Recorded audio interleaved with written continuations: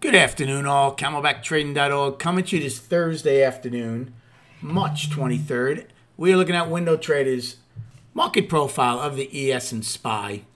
I'm going to try to keep this one quick. Got my little one, my granddaughter, over for the rest of the weekend. I'm not going to go over all my trades. I had a good day. Made 32 points on the day on both sides of the market, and that's without taking full advantage of this push down, because I didn't think we would get what we did to the downside. We'll go over that in a minute. But even not capturing a lot of that, I had a good day on both sides of the market and wrapped up 32 points.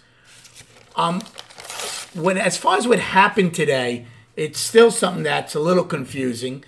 L&M. Yes, they pushed down hard. I'm like, okay, a lot of times we don't get our directional move to Thursday after the Fed, after everybody digests everything. But maybe Larry and Mo from yesterday set the tone.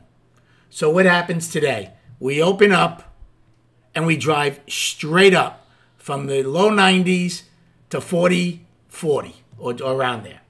Straight up. We go trend, actually.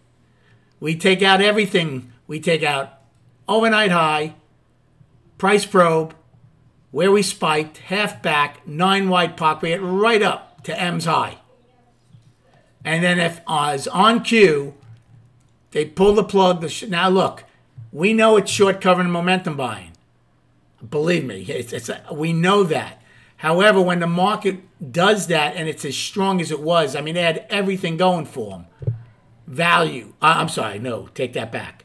Actually, they had value that went from lower to unchanged, so they did pull it up, but everything else was in the bull's corner. Overnight high, IB high, single prints, one-time framing, indices, you name it, the opening. The buyers had it. Well, by the end of the day, they gave it all back, and we took out both sides of the IB. We took out both overnights. We failed on a trend day up, but we also failed on a trend day down.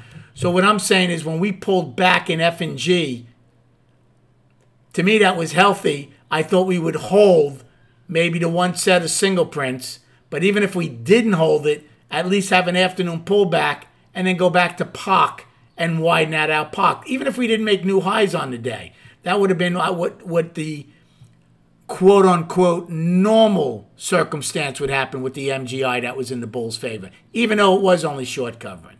But lo and behold, that didn't happen.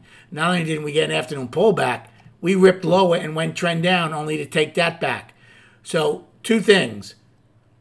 If we open in tomorrow, in the range tomorrow, you better have your hard hats on, because we have nothing except the day's high and low, right? You had a 5-wide POC. You could use a half back as your line in the sand, because it kind of cut the day right in half where change tried to take place to the downside.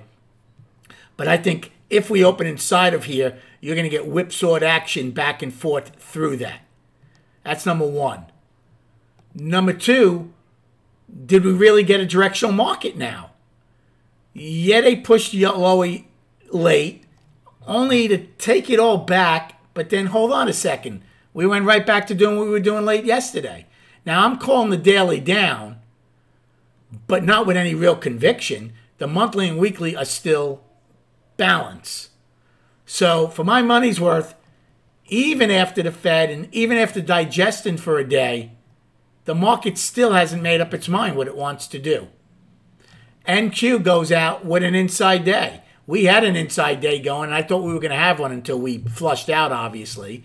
NQ had a trend day up failed, trend day down failed, only to have an inside day. Now, righty was the worst acting of us. They are a trend day down. They held single prints in H and G. So they go out as a double distribution day down, and I think they finally took out their balance low on the daily. So they're down in the daily, we're down in the daily. So tomorrow we'll recap all of these indices, charts, and whatnot. So tomorrow I think things are still undetermined here. As far as destinations, upside is today's high, 399.29. The downside is today's low of 390.35. ES is today's low of 48.50 and today's high of up at 40.39.50. So, and then let's look at the chart quickly. So here's the weekly. It's a 3-week balance. It's a pretty ugly weekly candle right now, but we still have time. And we came right back to that lower high trend line. Again, I'm going to say it until you guys are sick of it, because bulls are going to be in trouble if they don't stop this lower high syndrome again that we're doing this year. And then on the daily, I am calling this down. Yes, we came back inside of yesterday's range, but we took out yesterday's low pretty good after an outside day down, which, by the way, failed miserably early, only to get paid later. So we took out the day's low by almost $2. I'm calling it down. So for us to come back to balance, either have an inside day or take out today's high. That's how I'm looking at it. As of now, I'm calling it down. We did close above the 200-day moving average after being below it today. So 2 days in a row now we've gone back and forth through almost all 3 of our moving averages.